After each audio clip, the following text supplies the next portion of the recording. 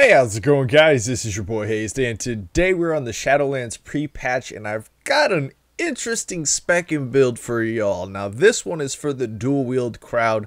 Obviously, I've been focusing a lot on two-hander because I absolutely enjoy playing two-hander, and I love the play style of it, just on a Frost Decay in general. But dual wield does have some interesting things going on with it, and it really kind of came out to light with the recent global cooldown changes. Now, in the past, I have enjoyed certain kinds of dual wield builds, generally based around dumping runic power on the targets, and it seems that build, at least for the pre-patch, is going to be coming back as a viable burst option, and I'll go ahead and show you in this video why, and I guess we'll just jump into it, guys. So let's do this.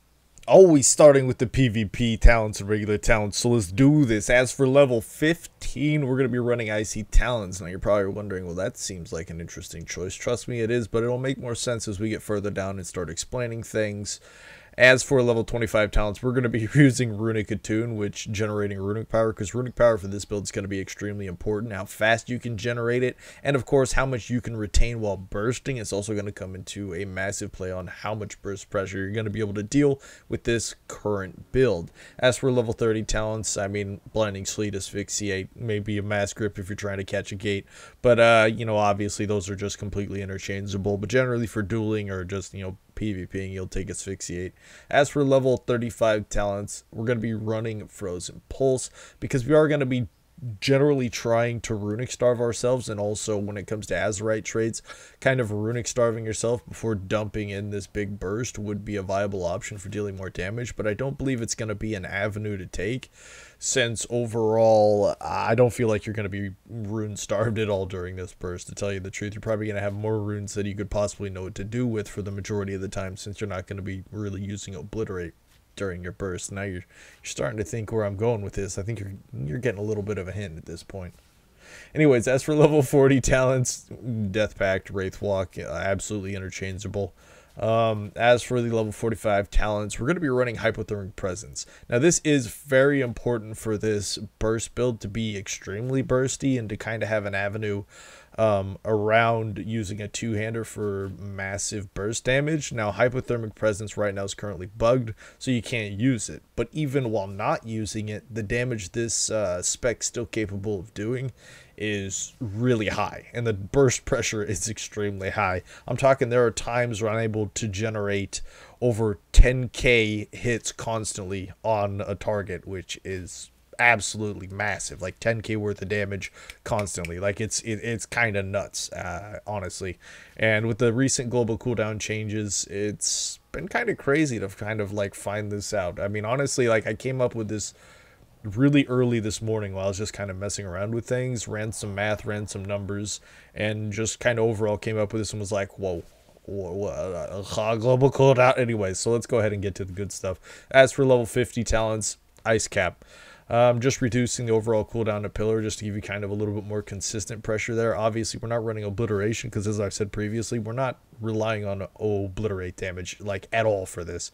I mean, you could take it if you wanted to kind of weave it in there a little bit here and there for a little bit of extra, maybe slightly overall pressure, but personally, I'm going to take Ice Cap for the... I really feel like this spec's going to need some kind of constant generation of damage to make up for putting kind of all your eggs into that burst basket, personally.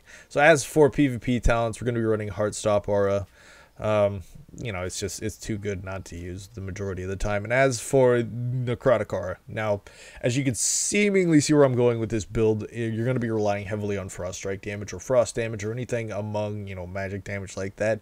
Necrotic Aura is going to increase your damage by 8%, which is, you know, 8%. As for the third one, you're either going to be running Chill Streak or you're going to be running Chill Streak in your neck. But personally, I would probably stick with Blood of the Enemy with this build, just because your crit is... you want crits, but at the same time, you don't want to dump your stats into crit. So Blood of the Enemy allows you to kind of circumvent that and still generate and benefit from massive crits without, you know, going into that. So it's generally pretty good for this kind of build.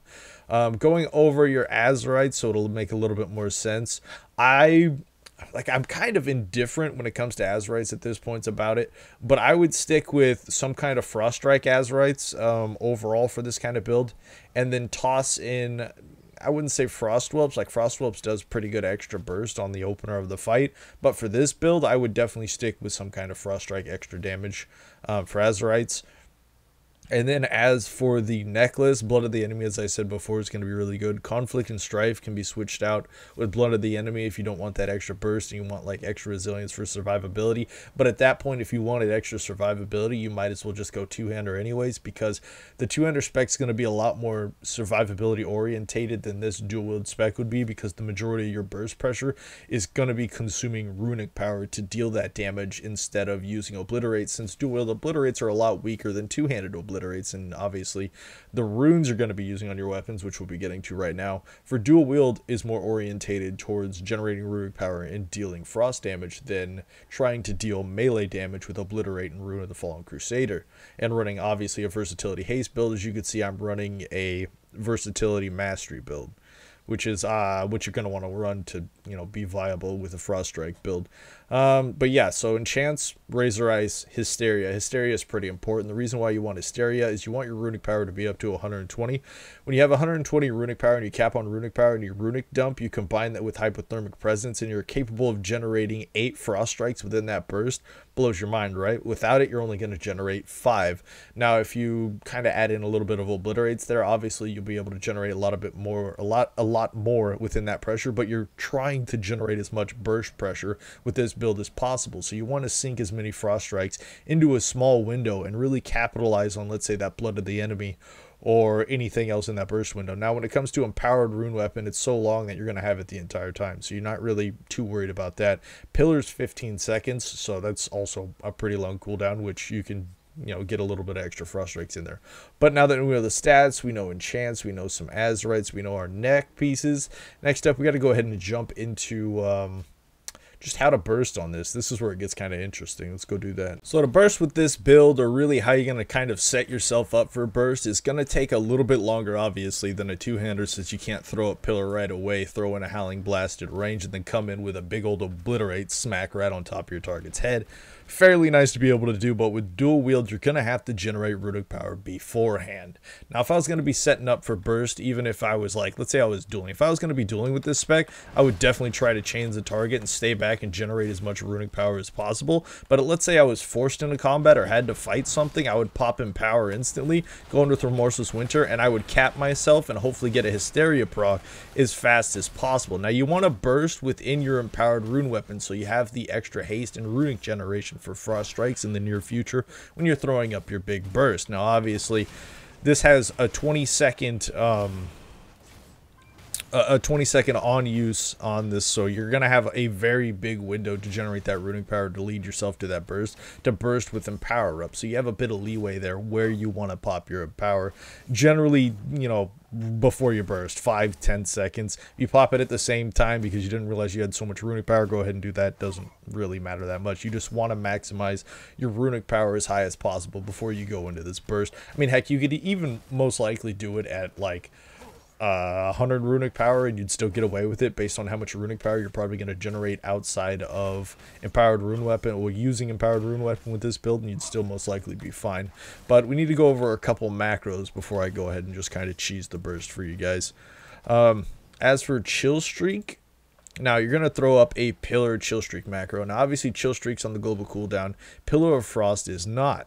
So that's kind of where the big changes are. Like trying to play this build before, or something along these lines of this build, the global cooldowns made it so clunky you couldn't benefit from the actual damage increases or the burst pressure of Frost Strikes beforehand, and it wasn't very good. But with the global cooldown changes, you're able to insert things in certain places and not consume global cooldowns, so you're able to generate a massive amount of burst pressure at a single amount of time with dual wield, which is really cool to see. I'm really happy to see that a bursty version of dual wield is at least viable on the PTR. I'm not sure how this is going to translate obviously into Shadowlands, but I know are some talents in Shadowlands that will increase your Frost Strike damage, so maybe this might be a viable way for dual wield to play PvP in the future. I'm not 100% sure, but for now, we've got the Pillar of Frost Chill Streak build, which, you know, you throw that out there, it's going to throw out your Pillar, it's going to throw out your Chill Streak. Now, after that, you're going to hit your macro of Blood of the Enemy and Hypothermic Presence. Now, the reason you're doing this is so you can AoE with your massive Blood of the Enemy, and that's going to generate extra crit damage and crit on the target. Now, that's going to make Chill Streak hit for massive amounts. We're talking 6, 7, 8k damage. On the target alone, just with the Chill Streak bouncing. Blood of the Enemy is going to come out, boom, that's an extra 2, 3k with that 8k out bouncing. You know, it's just dealing massive amounts of damage. That's close to, you know, 9, 10k damage already. But at the point that Hypothermic Presence drops, it's going to cause your Runic power spending abilities to be reduced by 35%, causing your Frost Strike Runic power cost to go from 27 down to about 17. Now, if you do the math on that, that's going to allow you to achieve 8 Frost Strikes inside of burst. Now, obviously the ability's bugged right now, so we're only able to achieve 5 without trying to dump in other resources from other areas to generate more Frost Strikes within the burst. But still, that's going to make you be capable of doing 4 to 5k Frost Strikes. Now, if you're already dealing, you know, 6, 7k Chill Streak damage already, and then you're dumping in 4 to 5k Frost Strikes, you're going to be dealing, you know, 10, 11k burst pressure with this ability. So let's go ahead and I'll show you guys what it kind of looks like all together here, because I know y'all want that burst to dual wield, and those global cooldown changes made it a lot easier to do. Now, this was what I'd be called quick bursting. Let's say I was dueling as this spec, or I was in a battleground, you know, someone's coming at my face, they're going to charge me, you're going to get in close on me. I'd throw in power early just to generate the Runic power. Now, you want to make sure you get off a Howling Blast proc so you can generate, so you want to get your dots on the target. Now, right now is when I'm throwing up my big damage. Boom, boom, boom, boom, boom. Everything's coming out, big Chill Streak, Frost Strikes are dropping, and we just see massive damage being pumped out right now. Now, obviously, I'm going to get that downtime because Hypothermic Presence can't drop 8 right now because it's bugged, but we're still capable of dealing a massive amount of Frost Strike burst pressure within that small area. Now, crits are obviously very important because that's going to cause your Frost Strikes to hit so much harder than they previously could. All right, we're going to do a burst here with a little bit more pre-planning so we can actually pump out some bigger damage, because of course we got to get our procs, we got to get some things up. Now I'm getting a little bit closer here. I'm going to throw up Empower here. We're going to go ahead and throw up our cooldowns on this target, do some massive damage, and just dump out them big Frost Strikes. Come on, there's the biggins, there's the biggins, there's the biggins we like to see. And of course we would get a lot more Frost Strikes if we were able to actually benefit from Hypothermic Presence, but that is what we're working with, guys. You can see my Chill Streaks still on cooldown, quite a bit of cooldown. But anyways, guys, that's it, man. That's how you do it. That's how you get that big dual wield burst right now. I'm actually excited to see that dual wield gets this kind of a playstyle and gets actually some positive burst generation in the next expansion, at least in the PTR. So I hope you guys enjoyed. Leave a like on the video if you did. Until next time, this was your boy Hazzed.